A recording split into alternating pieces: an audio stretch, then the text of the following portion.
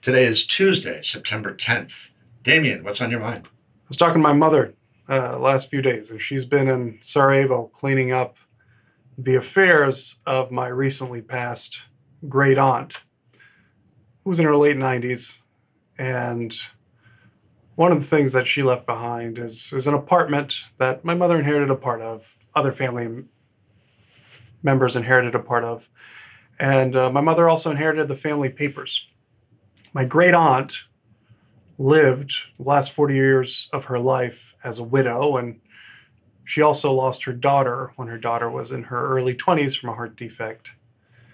And she lived with my great-grandmother, also for basically her entire life. My great-grandmother died in the late 90s after the Bosnian War. Now, Sarajevo, if you're not aware, Sarajevo is in modern-day Bosnia, which is in also earlier in the modern-day Yugoslavia, which before that was part of the Kingdom of Yugoslavia, which before that was part of Austria-Hungary, which before that was part of the Ottoman Empire. So it's a place that's changed hands a bit. It's very fluid. And my mother's going through the family papers. And my great-grandmother, so my mother's grandmother, my aunt's mother, she was a Bobarevic. Her name was Dushana Bobarevic. And she had three brothers, one of who was Dusan Bobarevic. The Bobarevic family was a family before the communist takeover of Yugoslavia. Not a knock on it. My grandfather was a communist. My dad was part of the Communist Party. I would have been in the Young Partisans, if I didn't move to the U.S. Not a knock. So my great-grandmother, Dushana, was a Bobarevic. Now the Bobarevic family it was a royal family or a noble family, and her grandmother was at the court where Prince Ferdinand and his wife arrived in Sarajevo right before, about a half hour before he would have been shot by Gavrilo Princip with a Browning pistol on the Gavrilo Princip Bridge. Gavrilo Princip also had a brother who threw a grenade that never went off.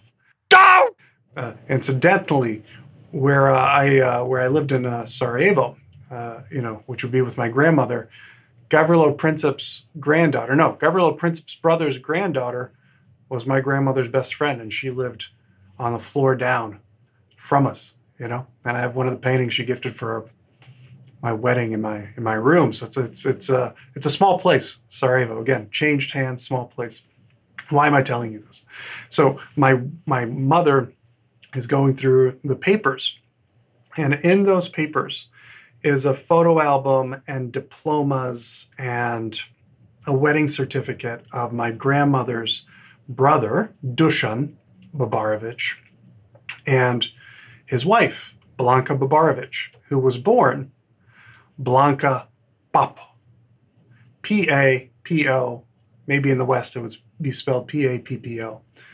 Blanka Papo was a Jewish woman, and during the war, World War II, she and her entire family were arrested by Gestapo elements, whether they were German Nazis or Serbian collaborators or Croatian collaborators. Nobody really knows.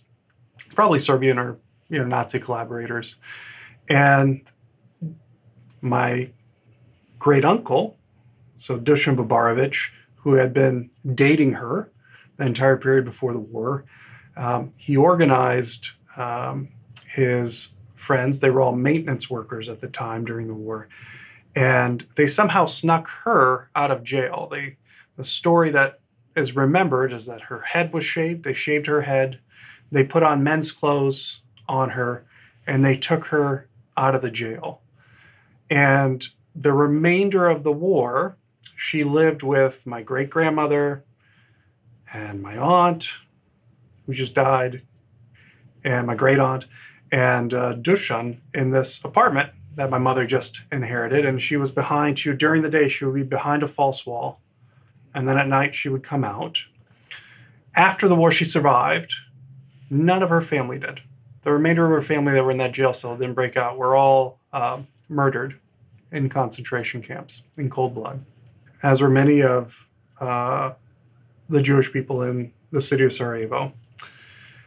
But she survived, and she married my great uncle. She went to the Sorbonne after the war, and she studied, and she became a doctor of pharmacy.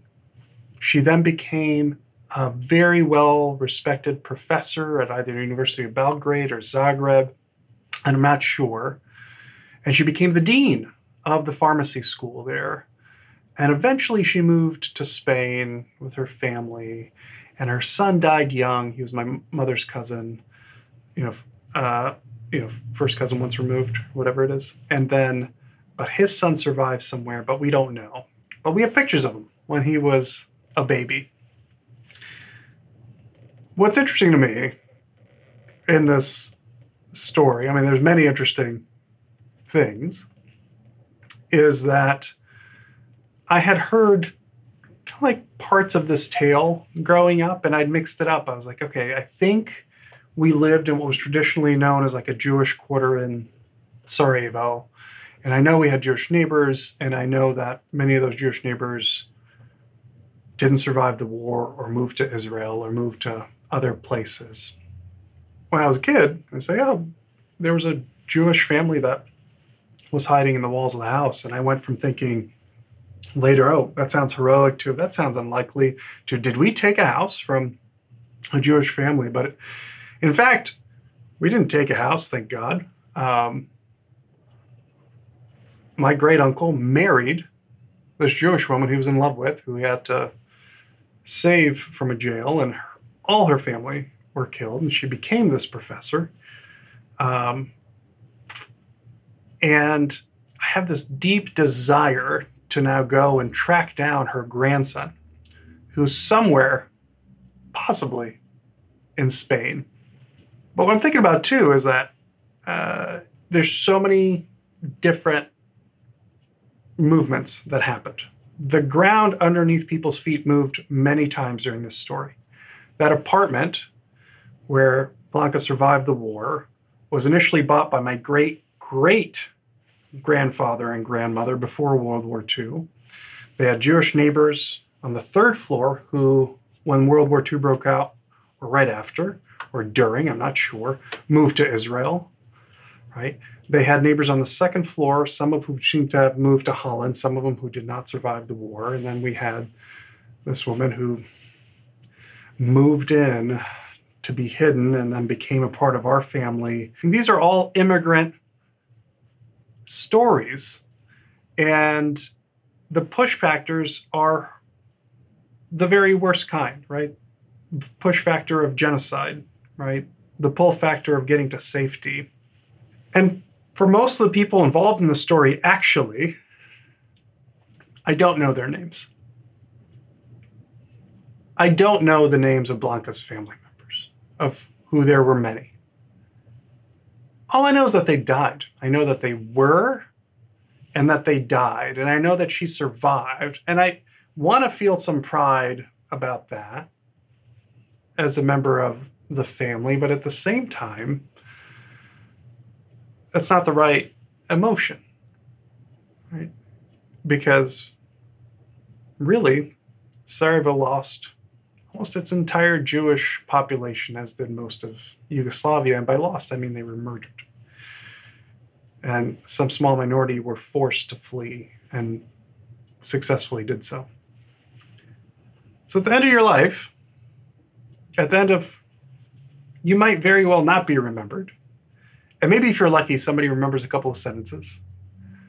And if you're really lucky or maybe inspiring and somebody's around to actually catch and understand your story, maybe more people will know your name. So today I'm putting up the name of this woman, Blanka Bobarevic, born Blanka Papo, which if you look is probably has its origins, that name, and Papo would mean something like old man, where Papa comes from, right? Which would give it a kind of a basis and probably originating somewhere in the Greek world. And it was a name given to Jews from Portugal and Spain who lived in the Balkans. So that was a common Balkan name. It's not so common anymore. I'm not sure how many Papos there are. There might not be very many. No, I looked this up. There are some in South Africa, but they might not be of the same origin.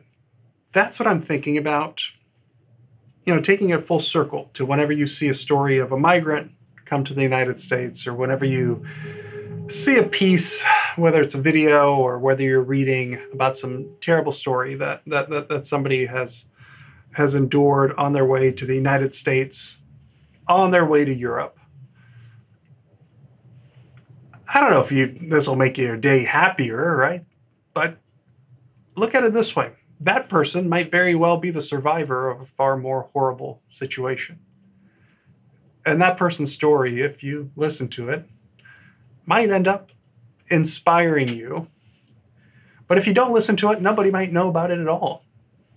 So there's a humanity inherent in just listening and being aware. And I am very, very aware of that right now as my mother is going through these papers and discovering or rediscovering, perhaps filling out a portion of our family history that I previously sort of knew about, but hope to find out a lot more about in the future. That's what I'm thinking about.